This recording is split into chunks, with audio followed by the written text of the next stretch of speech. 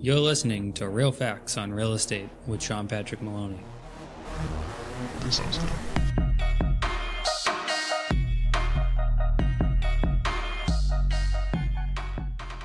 Welcome to Episode 5, a real estate agent's guide to performing a comparative market analysis. I'm your host, Sean Patrick Maloney. Thanks for joining me this week. Last week we talked about making a competitive offer in a competitive marketplace and getting it accepted. This week I want to talk about performing comparative market analysis. A lot of agents out there right now are making them competitive market analysis. No, I'm just joking.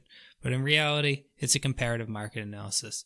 The first step to getting it going is actually getting a lead that wants to work with you. This is a stage we'll talk about in a future podcast. Once you get a lead that actually wants to contact you, you're going to set up the first meeting.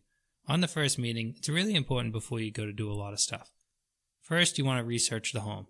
Researching the home high and low and checking out the marketplace, seeing what else is on, seeing what's sold recently, and making sure that you understand that market inside out. Because this seller is going to ask you a lot of questions about the house, what you think it's worth, and what you think the local market is like. And if you don't know about houses that sold down the street, I can guarantee you that they do because they're getting ready to sell their home. Next, you're going to set up your agency disclosure form. You want to have all the information filled out before you go there so that when you produce it, it's easy and you can just go through it. Next thing, put together your marketing presentation. You want to make sure that you have everything talking about the marketing of your company and how they're going to get the house sold. You may even want to bring in a personal bio and many other things. Different people call it their listing package. Everybody has a different listing package. At minimum, I suggest it has your bio, the marketing information about your company, a little bit of information about the company that you work for, and then a little bit of information about the town. Possibly you may have their field card, otherwise known as public record, and other information you have about the house, just so that you can go over it with them while you're there. On the public record, when you go to the house, it's always a good idea to ask them, is this information correct? Because if it's not, they need to take it up with the town and address changing that information before you list it. That way there, when buyers or agents look at it, they have the right information from the beginning. When you go to that first meeting, always remember the agency disclosure form is a mandatory Massachusetts form, so you want to get that done. You also got to remember the way that we describe it as an industry professional is we say, this is a Massachusetts mandatory form. I have to fill this out with you. So if 3 agents go there to produce a comparative market analysis for the person and 2 of them show it and the other one doesn't, who do you think looks like the non-professional? It's the person who doesn't show the disclosure. The disclosure does not say that they have to work with you. It tells them that they have rights in the state. So use it and be a professional. While you're there, you're going to take a walk around with them. Have them show you the place and watch where their passions are. Watch how they talk about different areas. Make sure you go high and low and ask questions. You want to know all the features. That way there, when you're looking at the comparative market analysis, if there are customized features, you have those in your mind and you're ready to price those in. Ask a lot of questions to them. Ask them what they did with different areas. Why'd they do that? What year did they do that? Get as many details as you can and take notes. That way there you can make a hot sheet. A hot sheet's a thing where you're going to put down everything that's been done on the property over the past bunch of years, what they cost possibly, and all those different things so that when buyers come in the house, you can hand it to them and say, here's all the common questions, as well as here's the updates. A good hot sheet goes a long way when it comes to selling a home and also stops you from getting a lot of useless questions that you could have put down on this. Then, the next thing you want to do while you're there is ask them what do they see in the value. See if they have an opinion. They may have a value in mind that they're dead set to. Find out what that is if you can. And then, if they do give you a value, just ask them, what are your comps if you don't mind sharing with me? Have them share their comps with you, because that's going to tell you right away whether they're realistic or unrealistic about the pricing. No one wants an unrealistically priced home. There's no point in putting them on the market unless you get a pre-agreement that says they're going to come down to a certain price by a certain date. We'll talk about that in just a little bit. Next, I want you to talk about you. So we left that to last. I want you to talk about the marketing you do. I want you to talk about all the different ways that you're going to get the home sold. If you're an existing agent that has a long track record, maybe you talk about your record. If you're not, you work for a brokerage, they have a good track record, talk about that. If that doesn't work for you, talk about the technology. But find the best points of what you are and what you can best describe and what you can talk about without them saying, hey, this guy really doesn't know or this woman doesn't really know what they're talking about. Make sure that you're talking about what you know about. Then, last but not least, after you go over all that, I want you to set a next appointment, typically for the next day or 2. That appointment in there is to come back and produce the comparative market analysis. Some agents will give the comparative market analysis on the first meeting and try to sign up the contract. I'm not saying that this method doesn't work. I'm just saying that I'm a little bit questionable about making a comparative market analysis on a guesstimate of what the house is worth versus an actual comparative market analysis. By going in the home, I can see the condition of things, I can tell what's going on, and I explain to clients the dangers and pitfalls of dealing with agents that come with a contract the first time. So you got to remember, we're all being competitive with each other. So some people say, hey, the guy who needs to come back, he obviously doesn't know the market. Us who come back the next day say, hey, the guy who comes over and shows you a price the first day, he doesn't really look at the house. He just looks at the generalization of the marketplace and wants to sell houses quick, so he underprices the home and doesn't look at the customizations and features. Both methods work. Whichever one you're doing, just make sure that you follow one and you consistently mark down what you're doing. And then if you give it a try on the other side and see how it does, see how often you convert. But anyways, you set up that next day comparative market analysis presentation. You go home, you do your homework. You take your comps and everything like that. Let's talk about that. During doing comps, a lot of agents are kind of having mistakes on what a comp is. Just because something's in the same price range doesn't make a comp. Just because something has the same number of bedrooms doesn't make it a comp. We need to think about everything that comes into play value-wise as an agent. So now let's think, and I'm just going to say some of the categories, but wouldn't we say location matters? Possibly the view matters. We can talk about the lot, corner lots, main roads, side streets, years built, types of homes, location of homes, numbers of homes available in the marketplace versus numbers of buyers that are looking in that area. So as you can see, not everything's a comp. I can't teach you all that's a comp in this one little podcast here. Over the next few months, I'm going to be doing different podcasts, and one of them I'm going to make sure I specialize in on comps and how to choose the right comps to a CMA. So make sure you come back for that one. But do remember, you got to make sure these comps make sense, because putting a house in that's a 3-bedroom, 1-bath, and it's an old little tiny cottage, and it's like, 3 barely bedrooms, to putting on a 3-bedroom, 1-bath that was built this year, how can you think that that's going to relate to it in price? It's not. Other things to think about when we're doing the comparative market analysis is there's a square foot method, there's an appraisal method, and then there's a regular CMA method. A lot of times the square foot method in New England is terrible because we have a lot of issues with the fact that we have all different style houses in all different style areas as well as all different style lots. You may have a lot that's 10 acres in Middleborough and it may be only worth $200,000, where 10 acres in Weymouth may be worth $2 million. So when you're using the square foot method to show the price of a house, it might not include some of this stuff. So just be really careful in that and just make sure that when you're going to produce this square foot method that the number is pretty much on square with what you're thinking, because I've gone in there and I've seen it way too high and I've also seen it way too low.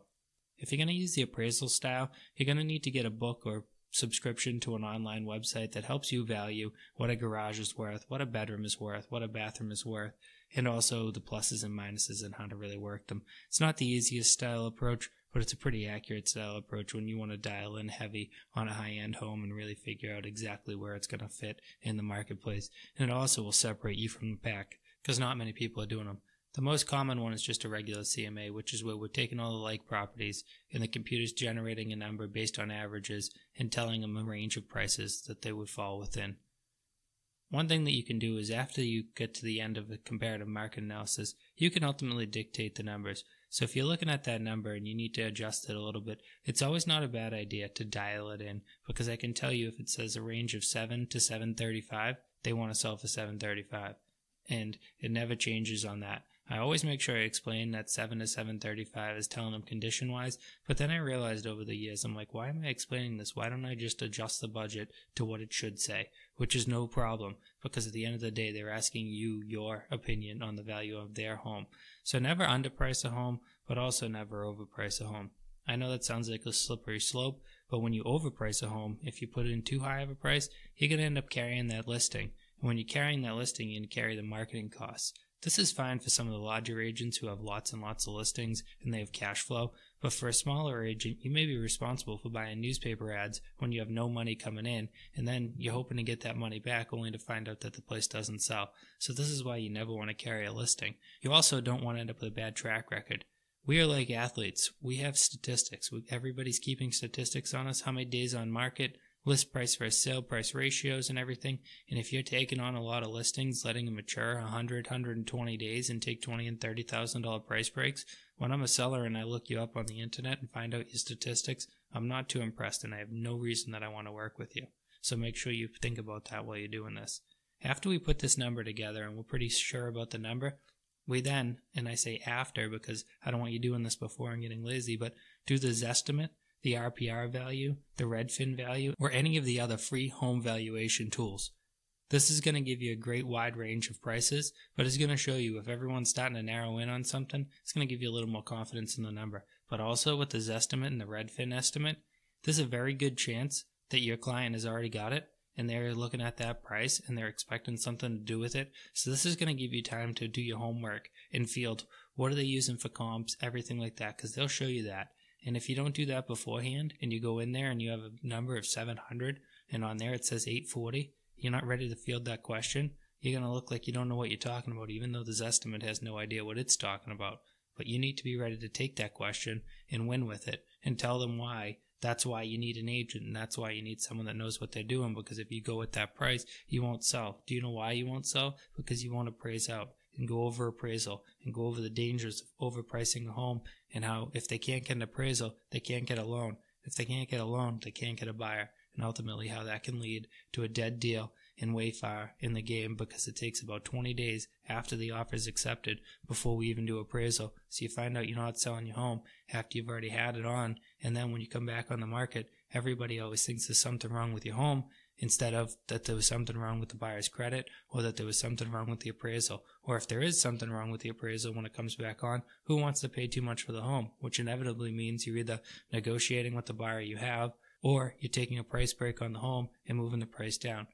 Either way, it's a lose-lose situation for you, and you've lost days, money, interest, and time. Now that we have our number together and we're all ready to go, it's important to think about the presentation. The presentation of This Is Everything. We're talking about something that's going to sell for multiple hundreds of thousands of dollars and pay thousands, if not tens of thousands, possibly even hundreds of thousands of dollars in pay.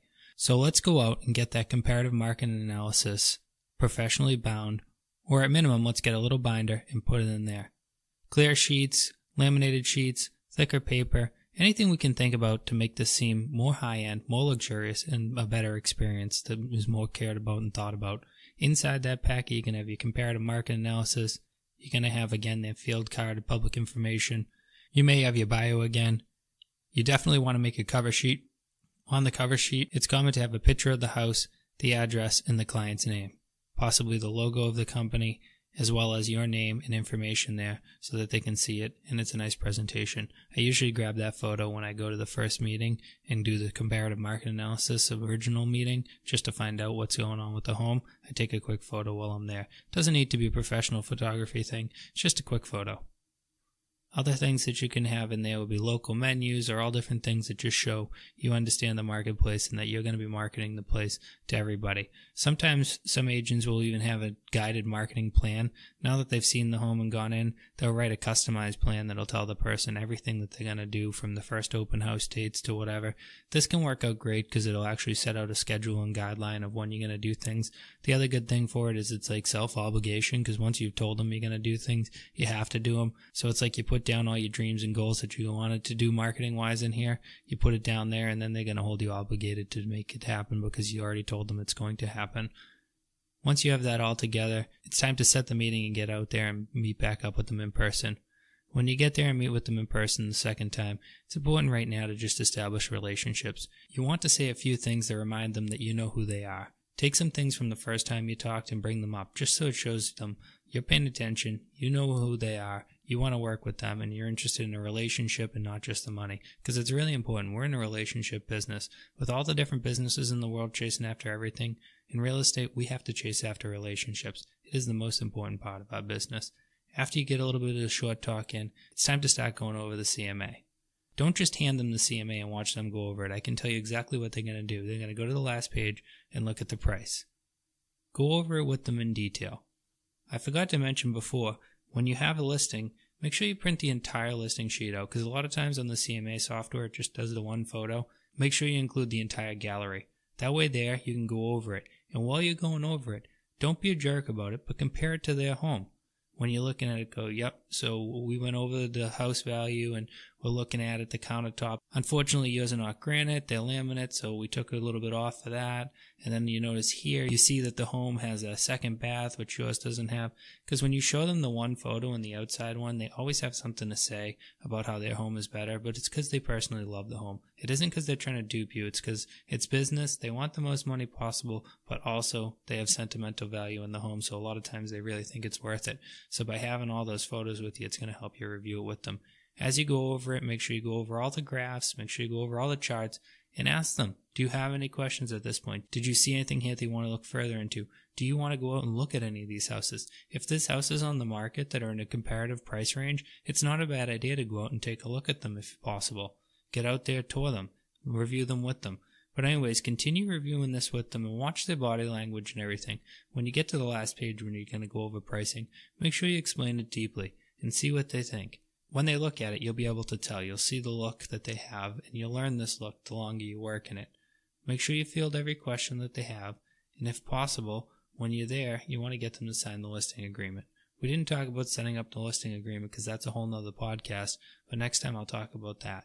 With the listing agreement, you want to make sure that you go over it with them and ask them if they have any questions. Ultimately, the point of the comparative market analysis is to get the signed listing agreement. So on this appointment, you really don't want to leave without that signed. So if they don't want to sign it quite yet, talk to them and ask them why. Ask them what their hesitation is, what else they need to accomplish. If they say they need to accomplish a meeting with another agent, then ask them what day and what time is that so that you can call them after and make sure everything went okay, that you're very interested in getting their home on the market and that you're very interested in working with them. Some agents are too much of a pushover when it comes to this situation. Almost every situation in real estate takes some awkward moments. We're always constantly asking people to sign paperwork that they're nervous about. We're constantly asking people to make offers over asking. We're constantly asking people a lot. We're asking them on a situation where they're about to spend hundreds of thousands of dollars to make an irregular decision to what their mind says. So you need to be thoughtful of that, and you need to make sure that you're always being their fiduciary. And as their fiduciary, sometimes with the seller's agent, sometimes with the buyer's agent, it's never a bad idea to give them good advice when you know you're going to sell their home. Never go out and do a comparative market analysis just to buy a property, as they call buying a listing, which is just overpricing the price just so you can agree with the seller. If you never do this, you can go out wholeheartedly and know that I'm here, I'm going to help you sell your home, I'm going to get you the most money possible, and I'm going to do a great job at it. If you go out with that attitude every day, there's nothing wrong with that. You're going to be a competitor in the marketplace, you're going to dominate, and people are going to notice it. It may not grow as fast as buying listings, but I can tell you that the growth you will have is steady, and it'll be a steady uphill growth to that six-figure earner you want to be. Thanks for joining us this week. If you have any questions, feel free to reach out to me directly through Facebook, Instagram, or any of the other social medias, as well as my email address is sean@seanpatrickmaloney.com. Make sure to subscribe to our podcast, and we'll see you here next week.